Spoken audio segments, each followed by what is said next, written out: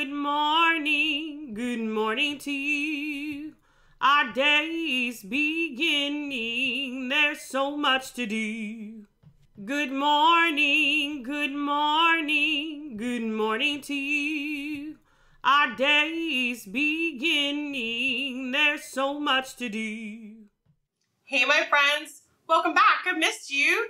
Today we're going to have a science lesson. So I picked a sea creature to dive deep into and so we can learn a little bit more about it. Oh my goodness, you want to see? I even brought it with me today. Do you know what this is called? What's this? Let me turn it around so you can see. What sea creature is this? Do you know what that is? Here's a hint. It's a compound word. Ooh, we've done compound words, haven't we? We sure have. What is this? Now, of course, this sea creature is no longer alive. It's firm. It's not squishy like it used to be when it was alive. What's this called? Do you know what it's called? Did you say starfish? You got it! Oh, let's do it. Ready? Starfish. Starfish. When two words come together, it makes a brand new word. Starfish. Starfish. We're going to learn about a starfish today. It's really silly looking, isn't it? It's got these tubes in here to help it move around and to help it catch its food. This is where its mouth is, right in the middle. And it used to eat little fish, little sea animals. It used to eat it right in the middle. Now, on each of these arms had a little eyeball so they could see. If at any point some kind of creature decided to try to eat the starfish and it lost an arm, it would regrow. I know, that's crazy. It would regrow its arm.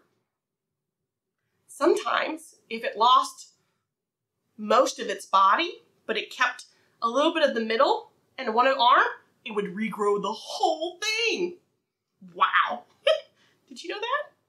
Some starfish live 35 years. Whoa! They can be really teeny tiny and they can be 3 feet long. They can be huge. They come in different species. This is just a simple starfish. I don't know what kind it is, but there's lots of different kinds. They're sea urchins. They're in the family of sea urchins. They're kind of like a sand dollar. I've got one of those too. You want to see? Kind of like this. You see? The sand dollar. They all have 5 points on it. You can find sand dollars in the ocean, like right on the edge at the beach. When it has just a little bit of water, you'll see it have 5 air holes popping up near the wet sand. And if you dig, you'll find them. You can find this in the sand. Now, when sand dollars are alive, it's covered in hairs to move, but they stay pretty flat and squishy. This is a husk. This is a dead sand dollar. And they're both in the sea urchin family. They're kind of like they're related, like they're cousins. Do you want to learn a little bit more about them with me? Okay, let's read our book. Let's go over the parts of the book. What's this part of the book? Let's go over our print concepts. What part of the book is this? Let me hear you. You're right. This is the front of the book. You're getting so good at this. What part of the book is this? You're right. Great job, my friends. You're getting quick. This is the back of the book. Do you remember what this is called? What's this called? You got it. The side or the spine. What's this called at the top? What's that called at the top?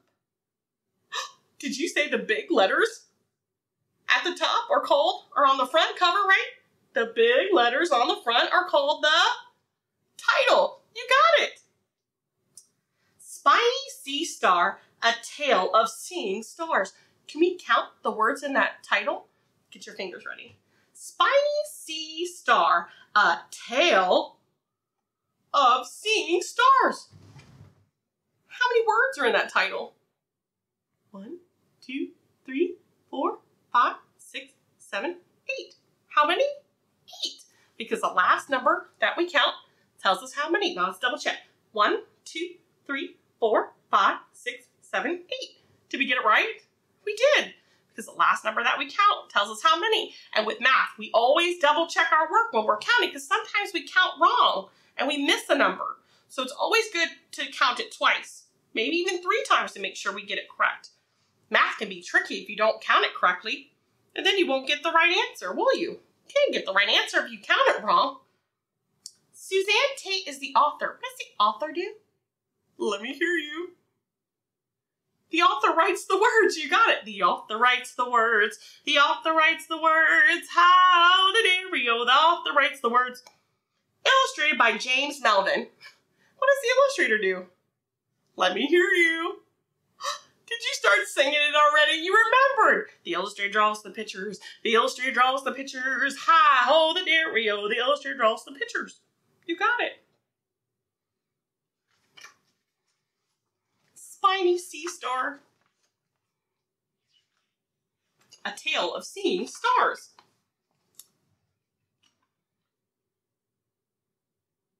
Spiny Sea Star was a spiny-skinned animal. He was made of prickly little plates that helped him move. His 5 arms formed the shape of a star. Spiny was often called a starfish. That's a compound word. But he wasn't a fish at all. I'm a sea star. Scientists, they're like, we don't want to call them starfish anymore. We want to call them sea stars because it's not actually a fish, it's a sea urchin. Oh man, these scientists, they're going to try and change the name, aren't they? Well, we can call it either starfish or we can call them sea stars. Both are correct now. Spiny had tiny eyes, one at the end of each arm. But he didn't have good eyesight. He only saw dark and bright lights. He only saw a grayscale. Dark black, gray, and white. That's all he saw. Didn't see colors, did he? Thousands of tube feet lined his spiny arms. They were little gills in there. That's how they breathe. Spiny could breathe through its feet. See? Through its feet.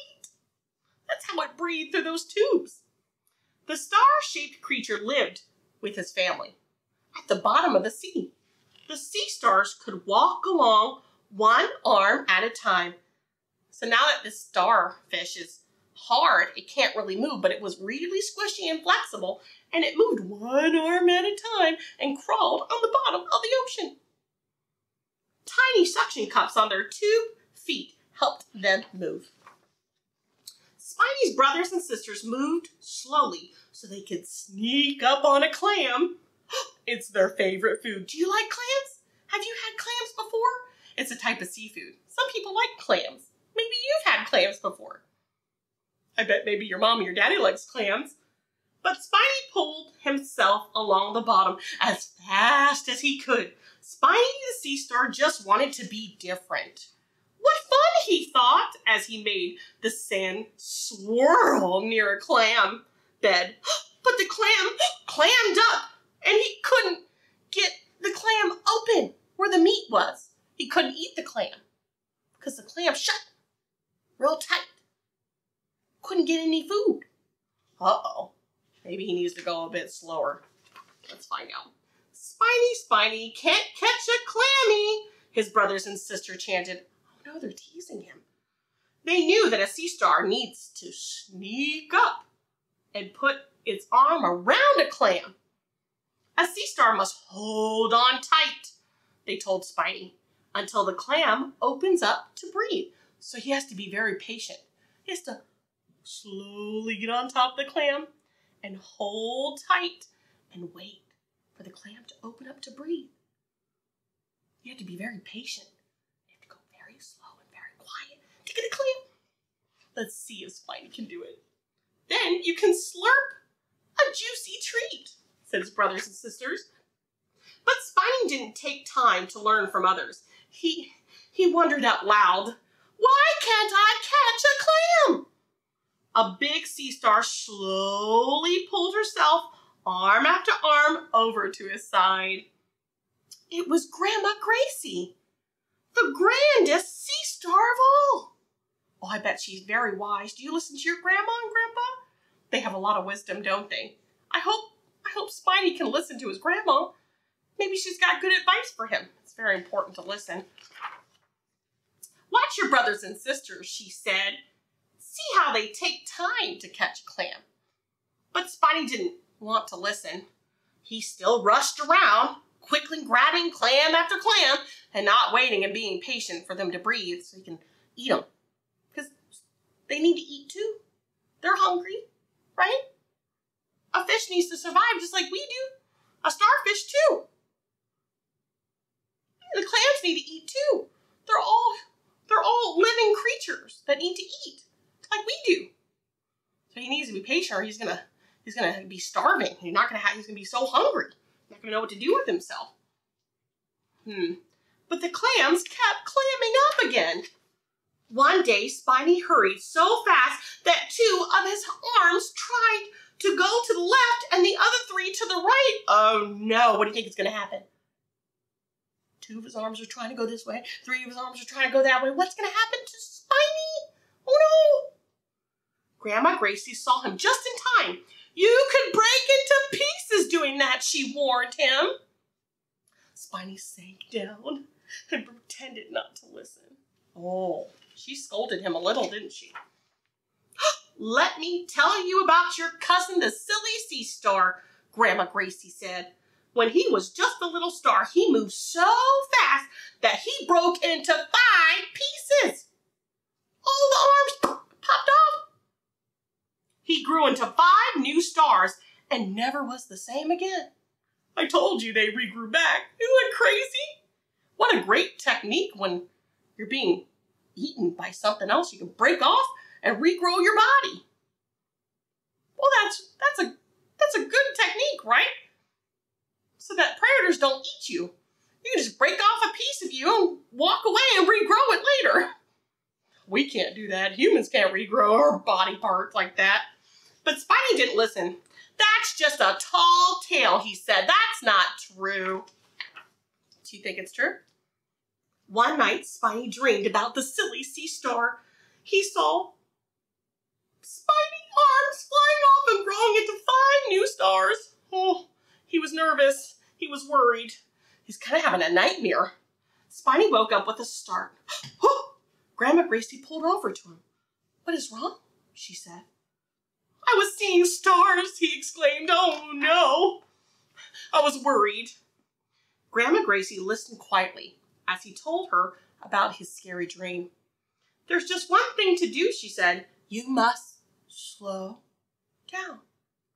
Be patient. Take your time. At last, her words began to make sense. Maybe I will listen to her, Spiny thought. He began to creep, arm after arm, looking for clams. Oh, he's going slow. Spiny sneaked up on a clam and put his 5 arms around it, and he sat and he waited patiently. Oh, let's see if this gives him a reward for being patient. When the clam opened its mouth, Spiny slurped the tasty treat. He ate the inside of that clam where the meat was. Grandma Gracie was right, he said to himself. If you take the time, you can find more treats in life. And ever after, Spiny was a happy sea star. Great job, my friends, for listening to our story. This is published by Nag's Head Art. There are so many different books to read about different sea creatures. Just in case you want to read some more, there's some more for you to get. Well, that's a silly story. What did we learn about that? Spiny the sea star had to do lots of things, didn't he? What did he have to learn? Do you remember? Could he go fast? No, he wasn't getting any food when he went fast. What did he have to do? Do you remember? Well, He started going really fast, didn't he? That's the first thing. And then the second thing was the clams weren't opening up for him to eat. That's the defense of a clam, right? To clam up to keep safe. Well, because Spiny wasn't waiting, the clam wasn't opening up to breathe. If he waited patiently on the clam, it would open up for him. But he didn't want to be patient. And he didn't want to listen to Grandma Gracie, remember? So what did he do? He had a nightmare. You're right, he had a nightmare. And it scared him that he might lose his arms and regrow, like the silly sea star did, like Grandma Gracie told him. And then he decided to take his time and be patient and wait for those clams to slowly open up. And when he waited, what happened? Do you remember? The clam opened up to breathe, and the starfish could eat the clam. So then it was full. It was finally eating. I bet it was so hungry. Do you think Spiny was really hungry? Sure was. We learned a lot of things about starfish, didn't we? We learned how they crawl. We learned how they're patient, and they eat the insides of clams. And we learned that they have 5 arms. Sometimes they can have up to, I can't remember how many arms do they normally have? They can have a lot of different arms. They can have up to 40 arms. Now this one's just a normal starfish. It only has 5. But some different species can have up to 40 arms. That would look kind of weird. Remember I told you they come in all different shapes and sizes, and they can live up to 35 years. That's longer than a doggy can live. It's longer than a kitty cat can live. Normally cats and dogs only live about 20 years, sometimes a little less. Humans live to be about 80 years old, or sometimes more. So we live longer than starfish, and we live longer than other pets like dogs and cats. Well, that's interesting to think about. This starfish, like I was telling you, has these tubes inside there. Now, a starfish does not have blood like we do. We have a blood system in our body.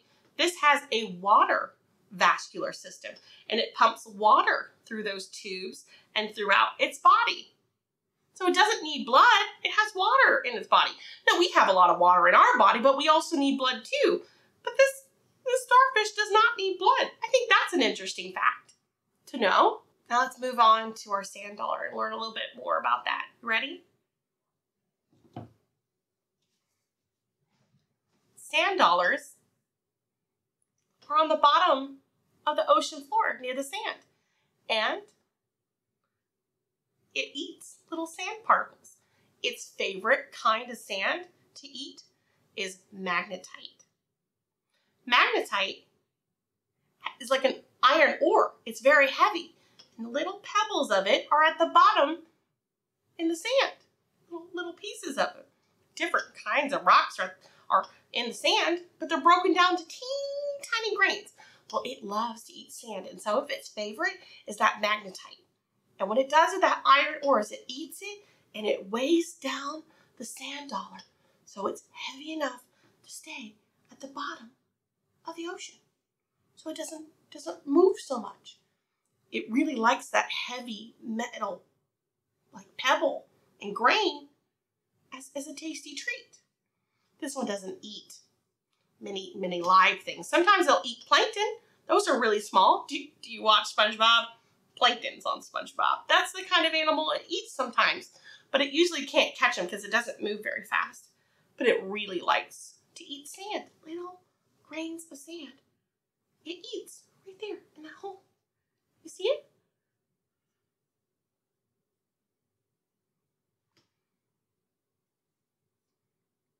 This is pretty firm because it's just the husk. When they're alive on the bottom of the ocean, they're purple. Some of them are purple, and they're very hairy. They got lots of hair on top and on the bottom. And that's how it moves. The little hair follicles, little molecules of hair, little particles, just help it move. There's lots of little hairs and little tubes, kind of like the starfish. One of the other things they like to eat in the sand is that little sand particles have algae on it, kind of like that green stuff that grows inside water and oceans and lakes and rivers. Well, that green algae, that type of plant that grows in lots of water like that, it's very tasty to a sand dollar, like a little treat. What are some of the things you like to eat? Do you like to eat seaweed? Have you tried seaweed before? It's kind of tasty. I've had it with sushi before. Some people eat seaweed for snacks. Seaweed's kind of like algae, but just a little different. And here's our last little fact. These 5 holes at the top are called petalloids, and they help it breathe. Remember how I told you when it was sitting under the sand where there's just a little bit of water, a little wet sand near the beach, right where the waves start coming in? You'll start seeing 5 little air bubbles pop up from the sand. If you see 5 little air bubbles, I bet you there's a sand dollar under there. A lot of people like to dig for sand dollars at Ocean City. Have you been to Ocean City or another ocean before? Maybe you could find one. That might be fun to do. Thank you, my friends, for coming to my science lesson and learning about starfish and sand dollars. These are a different type of sea creatures. A type of sea urchin. Remember, it's in the sea urchin family. It's a lot of facts in there for you to learn. You can always watch this video as many times as you want to remember some of those facts. Why, I love you so much. Thank you for joining me today. I hope you have a wonderful day and keep learning about sea creatures. I love animals and I love learning, and I hope you do too. Bye, my friends. I love you.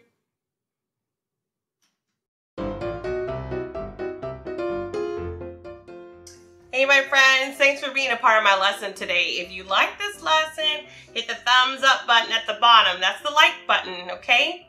It's sure to make me smile. Hey, parents. You want to get your child ready for school? You don't want them to fall behind in school?